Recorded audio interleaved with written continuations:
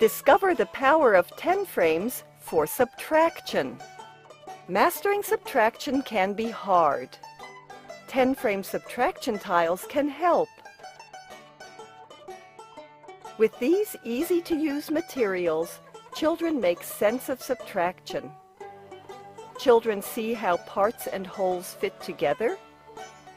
They can model numbers without tedious trading and counting. They can see when to regroup, and they can see why the solution makes sense. Let's see how. Watch this. Subtraction tiles are a great way to model word problems that compare two amounts. Let's try this example. Sam has 7 bowls and 5 spoons. How many more bowls than spoons does Sam have?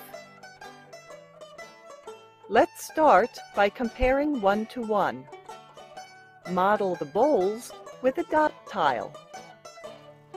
Model the spoons with a dash tile.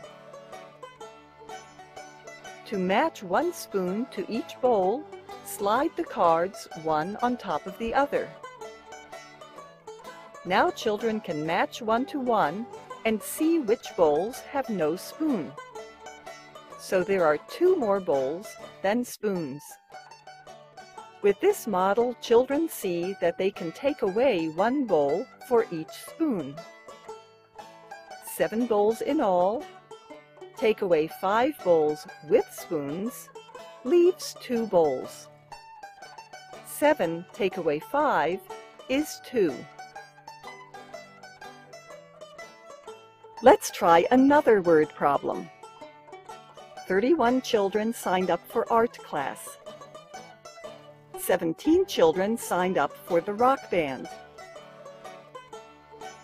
How many more children signed up for art class than for the rock band?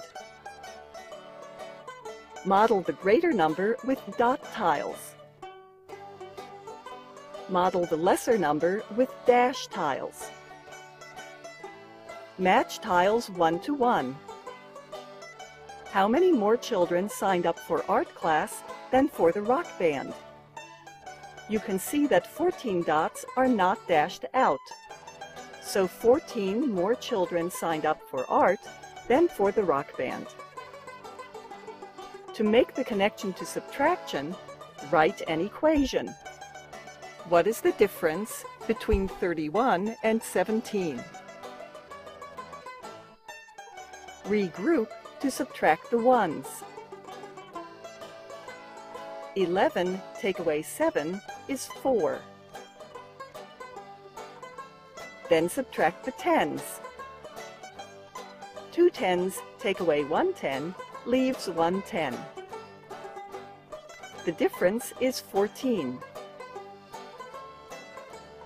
With subtraction tiles, children can see how 2 numbers compare.